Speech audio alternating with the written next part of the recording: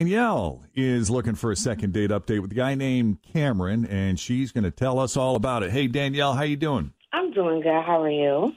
We're doing good. So we read your email. Thank you for coming on Second Date Update. Why don't you take us from the beginning and, in your own words, tell our listeners kind of what happened, how you guys met, and how that first date went. Okay.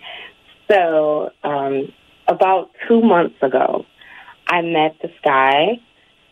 We met on Match, and we've been talking. We've been talking for a while now, and we actually were going to get together for a date. And what's great is that we're both essential workers. So, we've been a little, of course, helping people and everything, and we're a little concerned about the physical closeness, just that could potentially take place, if you know what I mean. Mm-hmm. We're not so afraid of being in public, but just seeing each other. But, come on, let's face it. Oh, God, all of us get a little horny these days. So I just wanted to make sure I'll be able to control myself. I wasn't sure if that's what you meant, and then you totally went there. So thank you for the honesty. Yeah. I'm about being real, And so he's really good looking. Oh, my God. So as soon as we were, together, us wanting to be close, it's like I couldn't help it. As soon as we went to dinner, I promised I wanted to jump his bones. Oh, wow. He's so fine. Damn. But, I didn't. Gratefully, I can say we had a very nice meal, great conversation. We had a few drinks. I would say maybe the date lasted about 2 hours.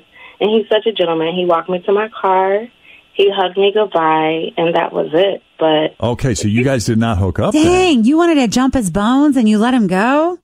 Well, I can't make him, but I thought we had something there because I've called, I've texted, and he just hasn't gotten back with me yet. So I don't know if I did something bad or what, but... So, you guys hung out for 2 hours, so you kind of felt like he was sort of giving off the same vibe you were giving off. You think he was as into you as you were? Yeah, I thought we had a connection, to be honest. We have a lot of things in common, and our conversation was amazing. But I don't know. He hasn't called, and I've texted, and it's just a little crazy to me. So you said he walked you to your car. Did you say there was a hug or a kiss or neither or both or what? No, he hugged me. He hugged me goodbye. We didn't kiss each other, but he did. He definitely hugged me goodbye, and he was really sweet. So I'd love to go out with him again. I just don't know what happened.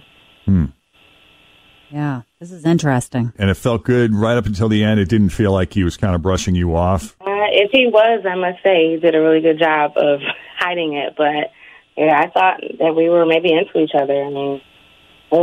What signals were you shooting off at him? This is a good question. What are your techniques of letting a guy know that you're into him when you're sitting across the table at dinner? What do you do? What nonverbal signals do you send to let a guy know you're into him? Well, of course, the eye. I kind of, if you're close, I can kind of rub his leg a little bit. I was going to say that thigh I feel grip. like she has a flirty personality. I can feel that she's kind of flirty just talking to her on the phone. So I bet she kind of has that vibe to her a little bit. That thigh grip, that's like, check, please. Yeah. I can't help it. He's so hot. I couldn't keep my hands to myself. I was trying. But I thought he was liking it. I could be wrong, but I thought he did. I thought he would like it. What guy wouldn't? Good point. All right. Well, then let's do this. We're going to take a break here, Danielle. And when we come back, we will call Cameron and we'll ask him what the deal is and whether or not there's a chance you guys could get together again. Please do. Yes.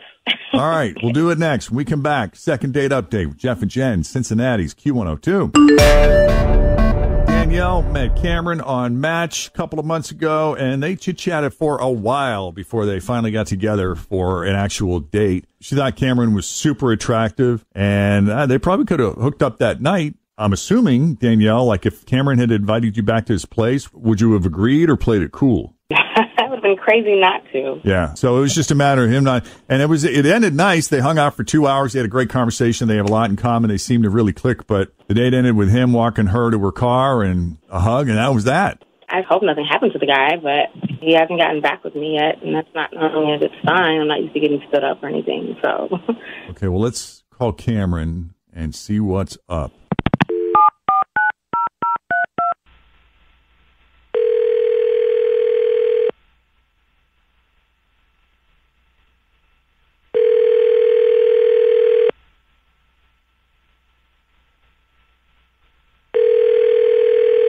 Hello.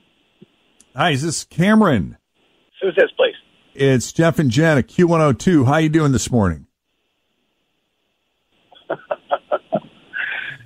You got a few minutes?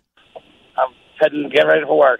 All right. Well, we don't want to take up too much of your time, but we just wanted to let you know that we received a phone call this morning from someone who went on a date with you recently, and she seemed to think that you two had a lot in common, but, unfortunately she hasn't heard from you since then, and maybe you've been busy, maybe you've had a lot going on, and if that's the case, our apologies. But Danielle. It is Danielle. What's going on with you and Danielle? I'm looking for a relationship. I'm done with Tinder. I'm done with sleeping around. I'm done with swooping in at last call. I've had my fun. I'm ready for something serious, possibly a family. After these last 5 months, it's really made you think. And she was very nice. She was just a little too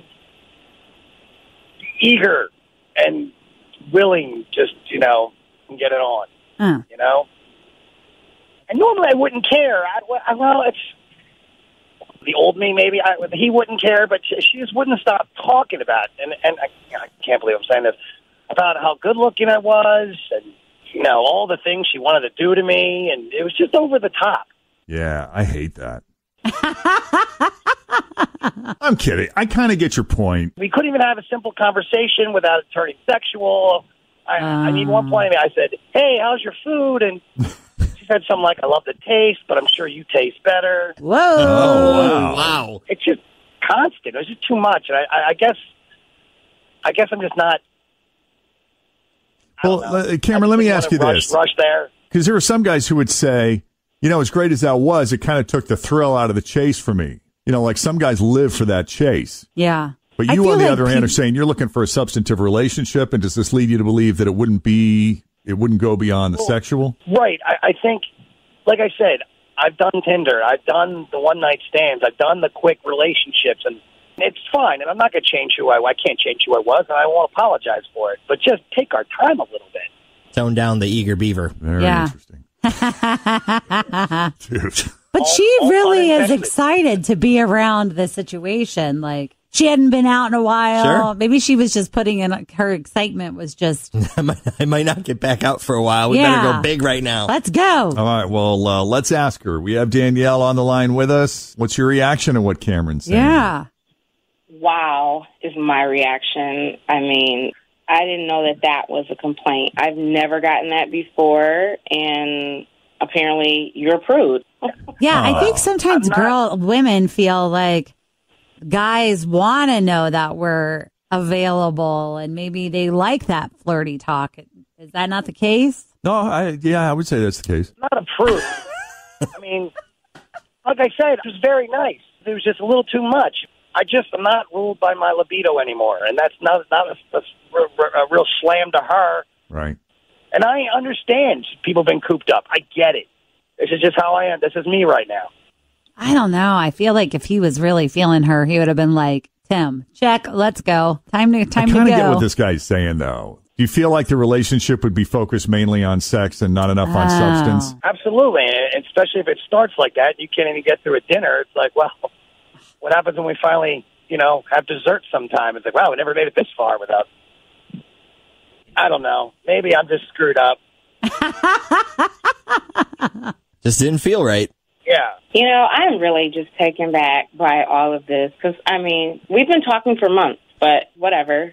Do you feel let me ask you an honest question, Danielle. I'm playing devil's advocate here. Did you see a future with Cameron beyond just the physical? Yeah. Why wouldn't I?